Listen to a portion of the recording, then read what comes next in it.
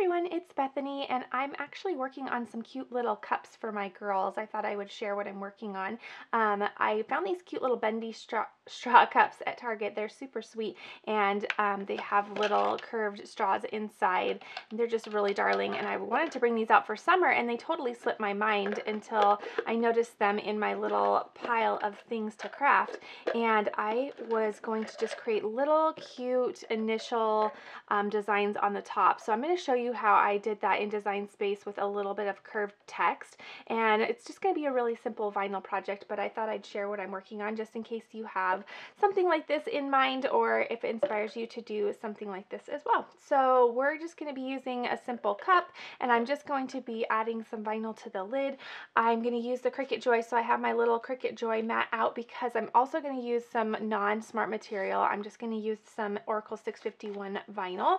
So I'm going to place that on the mat and send it through just for this really small design.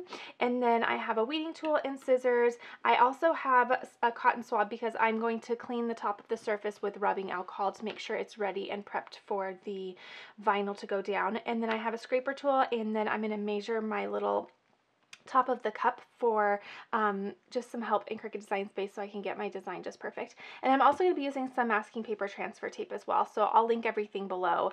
That way you know everything that I used today in this little video. So aren't these cute? I think they're so fun. The girls are going to really get a kick out of them. So I am just going to remove the lid. That's all I'm using to do a little design, and I'm just going to measure, and it is 3.5 inches across. So I'm going to use that measurement to hop into Design Space, and I'm going to show you how I made this little circular design with a little monogram on it. Again, I'm just putting their first initial on there right now. We're getting used to looking for the first letter in our name currently, so it's really fun when the girls notice which cup is theirs based on their first initial.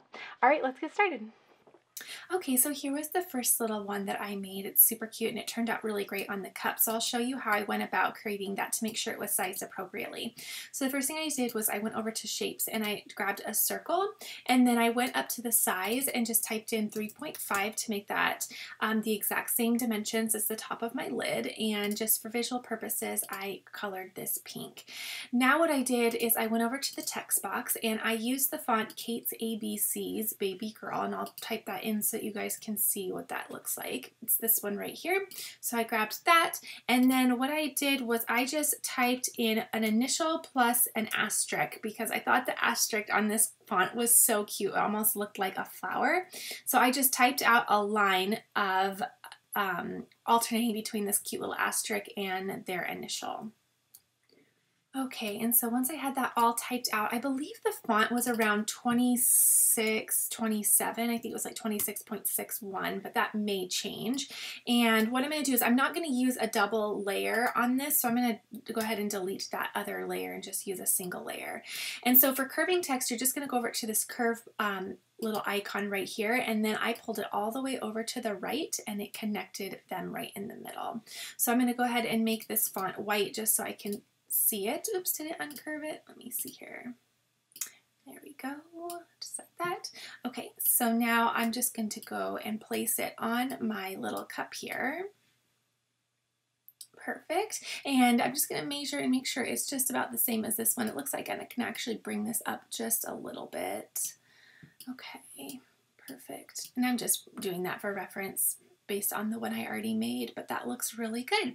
Okay, so once I know that I like how it looks, I know I'm ready to cut. So I can hide everything I don't want. So I'm going to hide this because I already cut that out. I'm also going to hide the circle because I don't need the Cricut to cut out a circle. And you can do this on any cutting machine. I'm just using my Joy. So I'm going to go ahead and select Make It, and it's going to place it right on my mat. So I can do without a mat if I was using smart materials, but I am actually going to be using some non-smart materials, so I'm going to click on the mat so I can place my any material on the mat and click Continue. Then I'm just going to select the premium vinyl setting. Default pressure is just fine, and I'll get to cutting. Okay, so now I'm just going to place my vinyl right on the mat. Make sure that it's all pressed down and looks really nice, and then I can go ahead and auto feed it into the machine, and I'll select go and it will get to cutting. So while that's cutting, I'm just going to take some rubbing alcohol and put a little bit on this little cotton swab, And I'm just going to make sure that the top of this lid is all clean. Again, I've had these for quite a while. I want to say I got these in the winter time, and I thought, oh, those will be so sweet for summer, and then just it slipped my mind. Simply slipped my mind. So just making sure that's all nice and clean and prepped. Just removes any dirt or grime or fingerprints or oils. That way the vinyl lays down really nice. So adding little names or things to cups is a really wonderful way to really get your feet wet with adhesive vinyl, so it's a great beginner project. You could also type a name out and then curve the text if you wanted to do that on a circular surface. That would be really sweet as well. Okay, so now this is done, and I'll just unload it from my machine. And this is a very delicate cut, so the pieces are really small. So what I like to do is I like to take the back, so I flip it over, and I just want to run my scraper tool over just to make sure all the little pieces remain in the same spot right before I start weeding everything. And then I'll go ahead and take my scissors and double check that I don't have any materials that I can save, which I do, and I can just put these in my little scrap box and reuse them. Okay.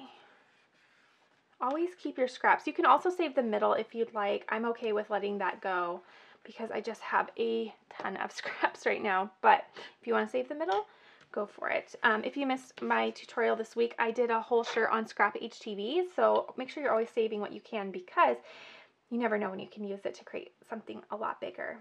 So now I'm just going to take it really slow. Again, those pieces are, whoops, really small. I just grabbed one of my little C's, so I can go ahead and I'll place that back down. It's really easy to fix if you pull one up. So I'll just place that right back down. Okay, so I'm just going to go really slowly and start weeding away the surrounding area. Okay, so I'm just still going really slow and taking out all that surrounding area. So anything that's not going to be part of my final design will come off on this little weeding part. And making sure that the things that need to stay, stay. Okay, and I just have one little middle here that I need to take out, and then I will be ready to go. So everything has dried, it's all set to go, and I'm going to use a little piece of this masking transfer tape. So when I did my first one, I used my clear transfer tape because obviously I wanted to be able to see where I was laying it down, but I'll be honest, I felt like it was a little too sticky for this. It was having a hard time coming back off of the transfer tape. So I'm going to use this masking transfer tape because it is definitely less aggressive in terms of stickiness. So I'm going to see if that works a little bit better. So I just place that transfer tape right over the top of the vinyl, and I'm just really scraping those pieces down just to make sure all the little letters connect to that transfer tape. And this is what will take the design off of the blue carrier sheet that it cut on and transfer it over to the tape so we can get it on the little lid. Okay, so I think that's good. I like to turn mine around and get the other side as well, and then what I'll do is just peel away my blue carrier sheet, and it leaves the design right on my transfer tape. Okay, so now I'm ready to place this here, and again, that clear transfer tape worked really well because I could really see in between, but this you can still see as well. You can get close enough. So I'm just going to lay it where I want it, and then I'm going to start just taking my finger and rubbing around and getting that design really laid down. And after I do that, I'll take my scraper and just really reinforce that with pressing it down with my scraper. Just go around there. And you can reuse this transfer tape as well, so once you peel it up, I just sometimes stick it right back on the roll and reuse it. So I don't reuse this transfer tape a ton just because it is less sticky, which is really great because it works super well, and it's also really price affordable, so sometimes I toss it and I don't feel guilty about it just because I don't think it costs that much in the beginning anyway. Okay, so now I'm just going to start peeling away and making sure that that stays on the cup. That is doing so much better than the other transfer tape last evening. There we go.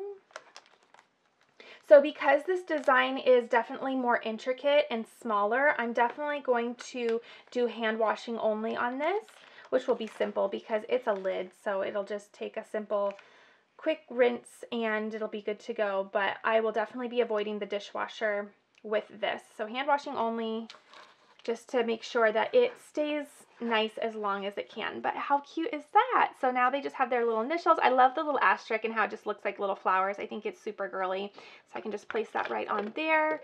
It looks really sweet and they're personalized and ready to go. So I'm glad this is all done and ready to go. I think it'll be really fun. So let me know if you enjoyed this. Let me know if you enjoy personalizing things as well. My husband lovingly says that I'm in love with monograms and personalizing things, and I have to say I totally admit that I definitely am that girl. I just love personalizing everything we have. So if you enjoyed this, please be sure to give me a thumbs up and leave me a comment. And as always, make sure you're subscribed so you see what's coming to the craft channel next. Have a wonderful day.